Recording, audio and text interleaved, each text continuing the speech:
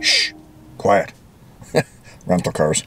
Once again, I'm in Michigan. Yes, that's right.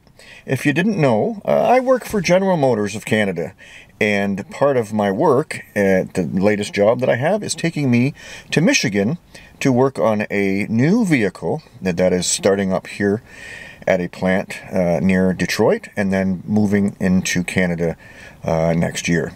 So today on this episode, I'm going to take a look at virtual geocaches. A lot of people don't like them. I personally do. And I'm going to take a look at 5 virtual caches in East Lansing, Michigan. So let's go. Let's have an adventure.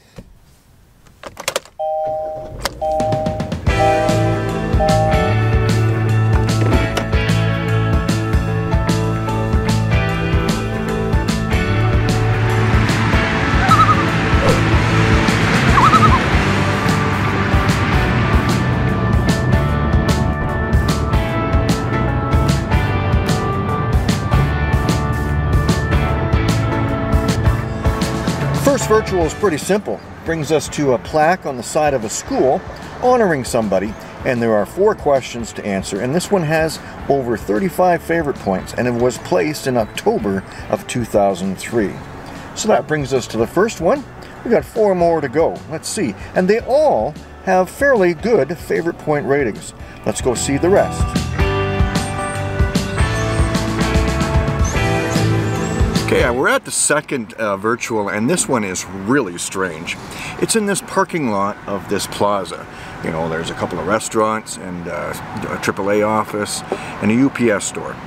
And where the heck would the virtual be? And what are we looking for?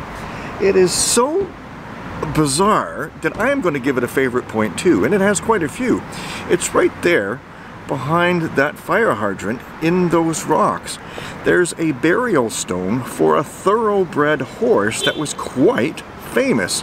It's an Oklahoma Peavine, and this horse died here and was buried on a farm that used to exist in this spot, and then it was sold and developed into this lot. And when construction workers were building it, they discovered the grave of the horse and the gravestone marker, so they left it in place and built the mall around it.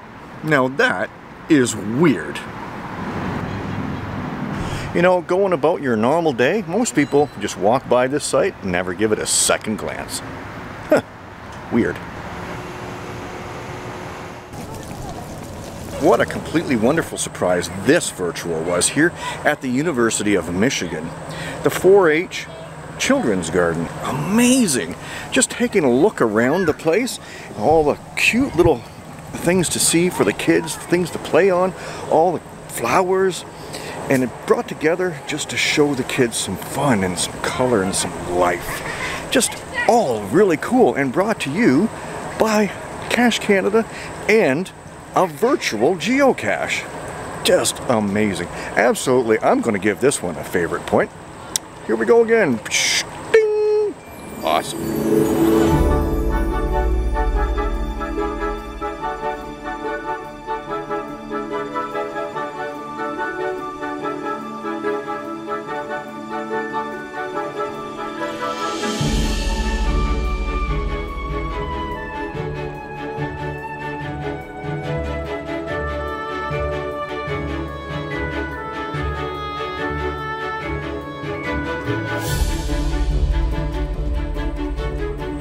And I want to make sure I get it right. This is Michigan State University. The schools down here, they take their names pretty seriously. I don't want to get in trouble. Well, I'm glad I cleared that up, because I asked a couple of locals about the name University of Michigan and Michigan State University, and boy, are they completely different. I don't want to get in trouble.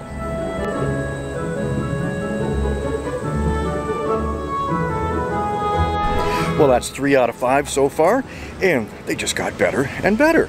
I wonder what's in store for the last 2. Let's take a look. We've been acting out for days, nothing. This next one is not what I expected at all. Not really sure what I expected, but this is not the first of this thing that I've seen. Let's go take a look. Pretty cool. To prove the point, I'm too proud to tell you when I'm wrong. hiding for days, stuck in a phase. I think we're losing the reason.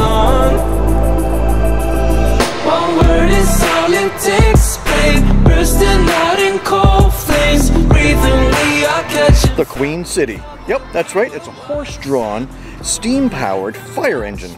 And it was used by this city after it was purchased from Traverse City. That's why it was called Queen City.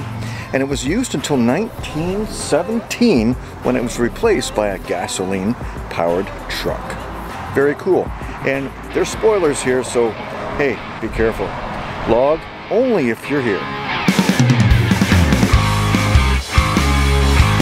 The last virtual brings us to the Museum of Surveying. Yeah, that's right, surveying, I guess. But it's the only one of its kind in the United States. I guess it's supposed to be pretty cool. Unfortunately, for geocachers, there's no access on Saturdays and Sundays. To log this virtual, all you need to do is send in the answer to what is the quotation at the bottom of this mural. Can't show you that. But I'm going to show you something else that's really cool. It's just across the street is a transportation museum. And across from that is this really cool mural. So right here is the R.E. Olds Transportation Museum, and it was close to this spot in 1901. The very first Oldsmobile was built, and it had a curved dash. But that's not the only cool thing is, like I said, check this out.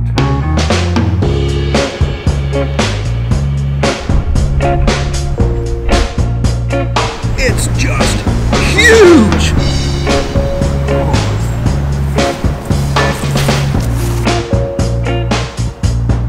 And this isn't the only huge thing around here. We're going to wrap it up at the Lansing Brewing Company, just around the corner, and it's huge too. So cheers! I've made it to the Lansing Brewing Company and having a little cold one as I finish up this video.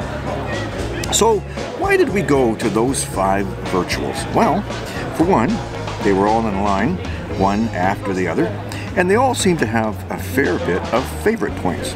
So, which one did you like the best? And which one did you not care for? Do you think they were deserving of the favorite points? And here, I'll put them up right here, 1 through 5, and the number of points that they have each. Do you think they were worthy of that favorite points? Would you give them a favorite point?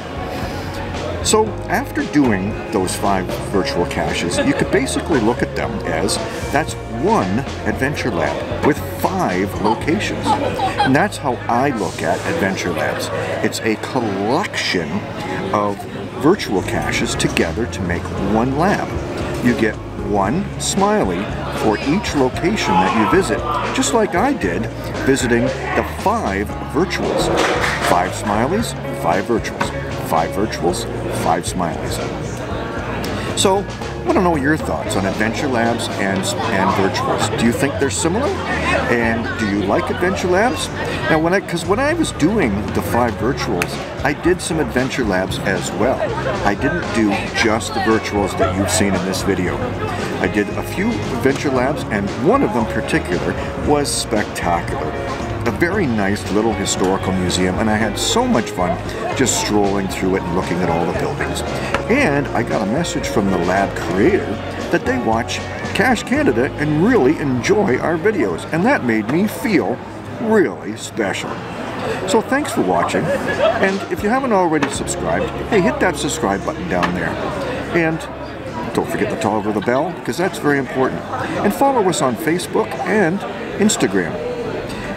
There's a lot more geocaching to come, or something like that, their class says. I can't remember. That's her line. Because my line is, where will geocaching take you? Cheers.